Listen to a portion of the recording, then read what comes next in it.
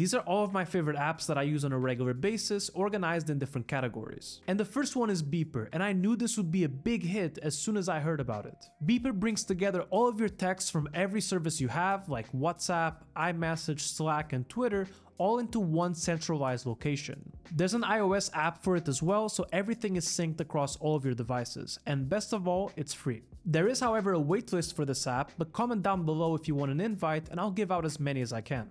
Alright, so sometimes I'm watching a video on the best Mac apps and I think to myself, wait, all of this can be done with a single app, and that app is Alfred. Alfred is basically Spotlight on steroids. It does everything that Spotlight does 10 times faster, but it also comes with hundreds of other features. I can easily find anything on my Mac, and I can choose to either open the file or open the location. It also has full clipboard history built in, so I can just type clip and see everything I copied to my clipboard for an entire week. I can also search places like Amazon, YouTube, and Twitter straight from Alfred. It also has a built-in 1Password integration, so I can just type 1P and access anything inside 1Password.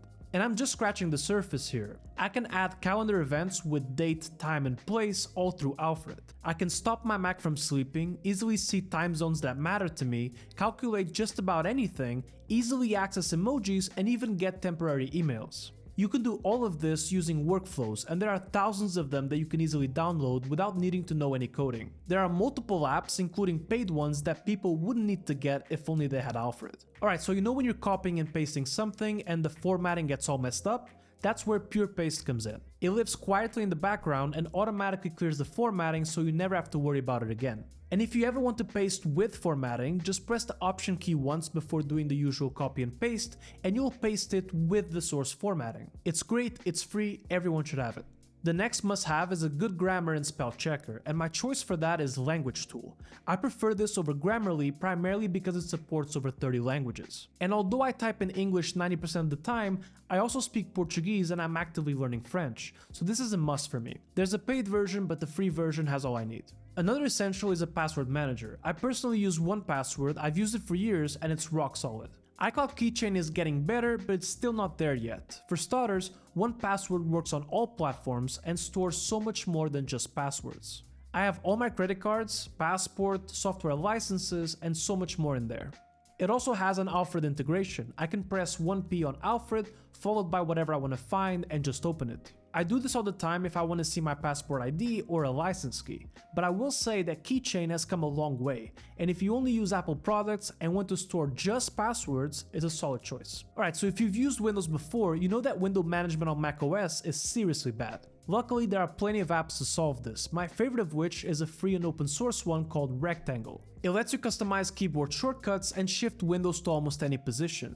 You kind of forget it exists because it just works. It's honestly better than even the paid alternatives. Lastly on this category we have Flux, and if you don't know what it is, it's a way to reduce blue light on the screen as it gets later and later. This makes it easier for me to fall asleep as I work a lot at night. Ideally, you shouldn't even look at screens before bed, but if you have to, Flux is a must. Next we have an app for other apps. It's called Setapp, and it's basically Netflix but for Mac apps. You pay a monthly fee and you get access to over 200 paid apps. This is not sponsored, I just wanted to point that out as some of the apps I'll mention are also found on Setapp. If you're interested, I left a link in the description that gets you 30 days of free trial instead of 7. Alright, so let's now go over utilities. If you've used Notion, Obsidian, or VS Code, you know that those apps have a command palette, which is really useful and something that most apps don't have. And that's where Paletro comes in. Just press your assigned hotkey and you have your command palette ready to go. If you're curious, all that it's doing is putting all the actions you can get on the top bar into a command palette that you can search. This is especially useful in apps like Photoshop that have a ton of settings that you can easily access, or Chrome so that you can access all of your bookmarks and search history. Next up is Ina, which is my media player of choice. It can play pretty much any file. It's highly customizable and so nicely designed that it feels more native than Apple's own QuickTime. QuickTime has been getting better, but it still struggles to play a lot of things that Ina has no problem with. Okay, you know when you want to copy something that you see written on an image or a video, but you have to manually type it down? That's where Text Sniper comes in. Just press your assigned hotkey, highlight the image where the text is, and it'll be copied to your clipboard so you can paste it whatever you want. Apple now has a feature that does this, but those pictures have to be on your device and not in the browser. So you have to screenshot the picture or the video and then do it. If this is something you do often, Text Sniper is still a better choice. Alright, so you know when you grab your AirPods and open them near your iPhone and you get that screen that pops up and tells you the battery of both the case and the AirPods themselves? AirBuddy lets you do that and connect them as well. It also displays the battery of anything connected to your Mac, even non-Mac products. And then there's Downy. If you want to download a video off of any website, there's a pretty good chance that Downy will work. You just copy and paste a link to it and tell it at which quality you want it to download, and that's it. It's simple and it just works. Alright, so because I sit pretty much all day, I've tried a lot of apps that make me move and take a break. But to be honest, none of them work for me. I just end up postponing my break every single time, and it's just too much friction to always start and stop the timer. So I got the next best thing, which is Pendan. It's a silent app that sits in the menu bar and tells me how long I've been sitting at my desk for. This is the only thing that kinda works for me, as I'll glance there every now and then and realize I should probably get up and take a break. Alright, so if you use an external display, you know the pain of having to reach in the back of the monitor just to adjust the brightness of your screen. Well, with monitor control, you can adjust the brightness of any of your external displays, even if you have more than a couple. Unless of course you have an Apple display, in which case, you're a well-off man, what can I say?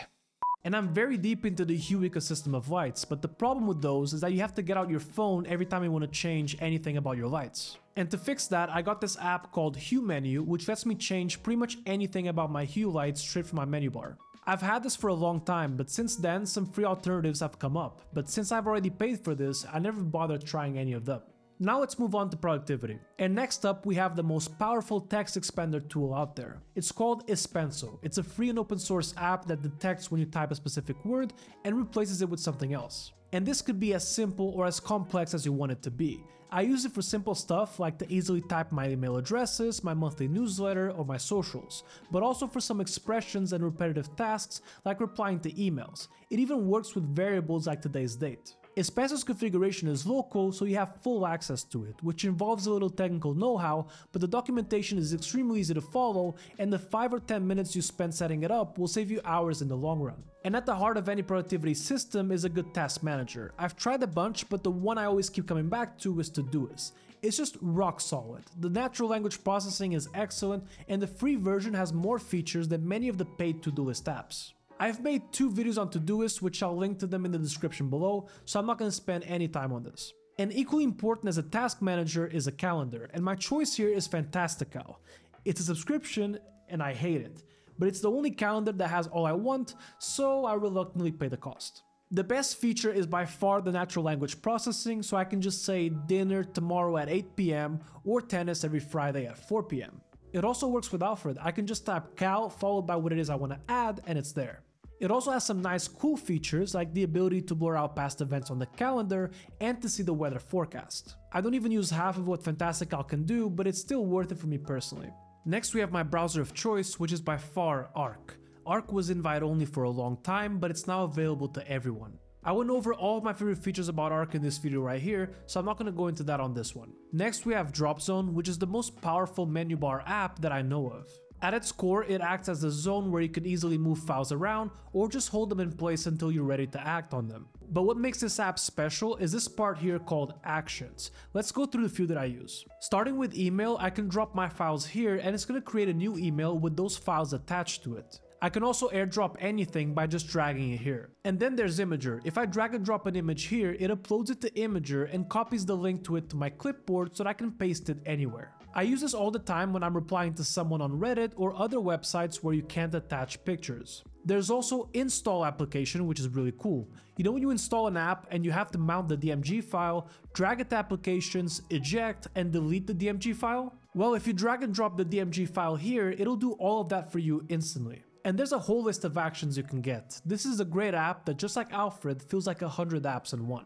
This next one is a little hard to justify nowadays, which is Screenshot X. It's a screen capture tool that has everything you could ever want. You can annotate, blur, create backgrounds, and even record videos, which I'm using right now to record this video. It's definitely the best in its class, but if I wasn't already a Setapp subscriber, I would never use it. It costs $29 to get a license for a single Mac, and you stop getting new features after a year, and you then have to pay another $19 to renew it. Yeah, no way I'd use this. I would use Shutter instead, which is almost as good and it's free. Alright, remember how I said that some built-in Mac apps like iCloud Keychain and Spotlight aren't yet as good as the third-party ones? Well, one app that I believe that's no longer the case for is the Email Stock app, which has gotten so much better in recent years. It's reliable, it works really well with apps like Alfred and DropZone, which is how I begin most of my emails, and it works really well across all of Apple devices. Personally, I don't care about the best design or AI features, I just want something that's reliable and easy to use. I also have a bunch of emails from different providers, and a lot of them are in Proton Mail, which doesn't easily integrate with other email clients. I can't speak for Superhuman as it's way too expensive to even consider it. And this brings me to personal knowledge management, and I'm gonna skip right through this as it's just two apps that do everything for me. Obsidian, which I have a whole playlist on, and Readwise, which I did 2 videos on, one for regular Readwise and another for Readwise Reader, and they will both be in the description. And before we go over to maintenance, I want to have a quick word from our sponsor, Brilliant.org.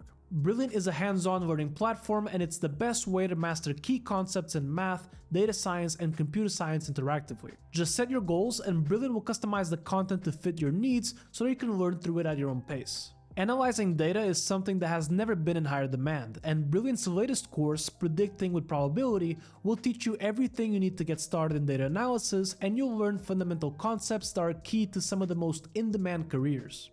And this is just one of the many courses that Brilliant adds every single month. There's always something new to learn. To try everything Brilliant has to offer free for a full 30 days, visit brilliant.org/fromsergio, and the first 200 people that sign up will get 20% off Brilliant's annual premium subscription. And a big thank you to Brilliant for sponsoring today's video. This next category is maintenance, and when you have a bunch of apps that aren't from the App Store, updating them becomes a pain. And there's this free little tool called Latest, which centralizes all the updates of all the apps in your Mac, whether you got them in the App Store or not. You can then see what the updates are and update them with a single click. But sometimes you don't want to update an app, you just want to get rid of it. But if you just drag and drop an app into the trash can, there's a good chance it won't get rid of everything related to that app, which is where App Cleaner comes in. You just drag and drop an app into it, and it's gonna find every little file connected to that app and delete it. And to make things even simpler, you can head to the App Cleaner settings and toggle on Smart Delete. Now you can do exactly what you did before and drag and drop an app into the trash, and App Cleaner will still detect it and ask you if you want to delete every file related to it. Highly recommend it. Now if you're like me, you probably want to see the CPU and RAM percentage that your computer is using, which is where iStats comes in. It's simple, it stays in your menu bar and tells you all that you need to know about your system. It even tells you about network activity, temperatures, and more. I use this primarily to see if there's any app taking up more CPU or memory than it should. Alright, so by now we have a bunch of stuff in our menu bar, and to organize it, I use Bartender. Bartender lets you customize just about everything on your menu bar. It also has a bunch of other features which I don't really use, and honestly, if you only care about organizing the apps and maybe add a space or two between them, you should just get Hidden Bar, which is free. Alright, so there's a couple of apps that my creative work heavily depends on as well. And the first one here is a new find for me. It's called Eagle, and it's something I've been waiting for far too long. In short, it's a way to collect and organize digital assets like images and videos.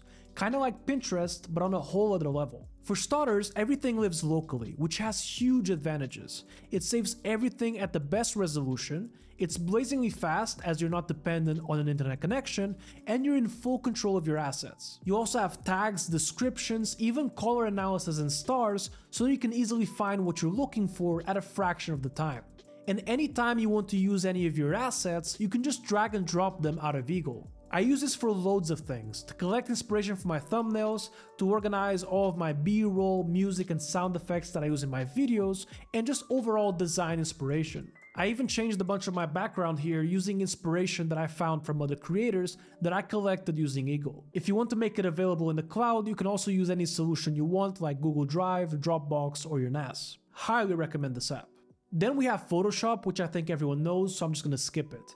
I will say though that I gave Affinity Photo a try, and it's getting better every year, but Photoshop has a much larger user base, which makes it so much easier to find answers to your problems and tutorials. And speaking of Photoshop, I can't not mention my favorite Photoshop companion, which is SIP.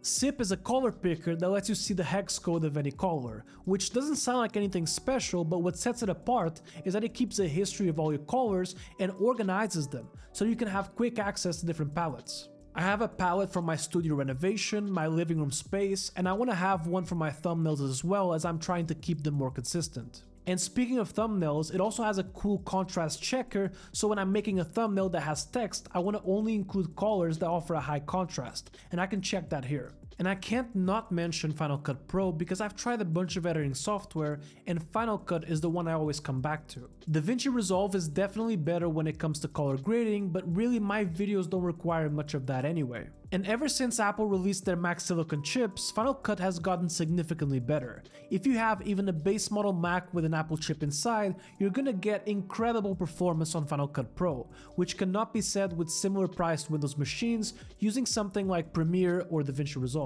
Alright, so this last category is a short and fun one, which is travel, and there's 3 apps here. If you ever hotspot on your Mac, you know the pain of having an app quietly in the background drain your entire data plan. And as always, there's an app for it. This one is called Trip Mode, which lives in your menu bar and tells you how much data each app in your system is consuming. I don't often travel to places where I need to hotspot, but on the few occasions that I do, I'm so glad I have this. Next one is Tripsy, and although this app is great, I would never in a million years consider buying it if I didn't already pay for Setapp. It's a travel planner that lets you collaborate, so my partner and I both have it and we can both plan our trips and see everything in one place. It also pulls all sorts of reservations via email, and it's an all-around good app that is absolutely not worth the price tag. And then there's Flighty, and I only found out about this one during Apple's WWDC early this year when Craig was showing the Flighty widgets on the iPad. I remember seeing it on the couch and thinking, whoa, that looks cool. It's a beautifully designed app that lets you keep track of flights. It syncs with your calendar and lets you be on top of delays, baggage claim belts, and a bunch of other stuff if you pay for the premium version. I don't do it because I don't travel nowhere near enough to make it worth it. I also use it to keep track of the flights my friends and family take to make sure they arrived safely, or if I'm picking them up from the airport, to be alerted if there are any delays. If there's any great app that I missed that you think I should know, please let me know in the comments. And that's gonna be it for this video. Thank you guys for watching, and I'll see you in the next one.